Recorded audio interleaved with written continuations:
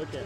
Michal Slesingr, Czech Republic, 5th place in the men's sprint in your home race of Nove Mesto, and you owe it all to a special little man up here.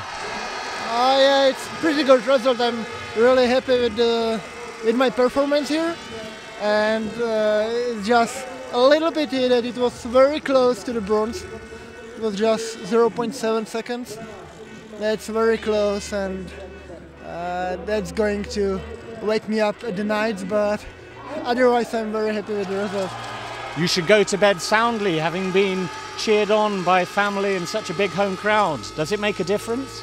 Yeah, it makes a difference. It's something you will really enjoy on the tracks.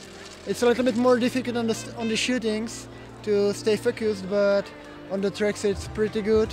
The only disadvantage is that we have absolutely no information from coaches on the tracks because we can't hear it.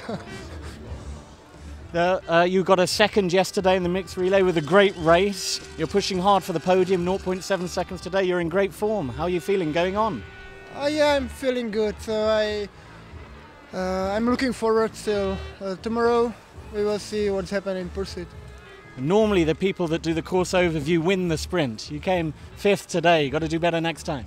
Oh yeah, actually I did a mistake in the course view, so it's maybe because of that. And lastly, can you introduce us to your little girl? Can she wave goodbye to us too? Oh yeah, her name is Victoria and she's 2 years old and she's going to be world champion one day.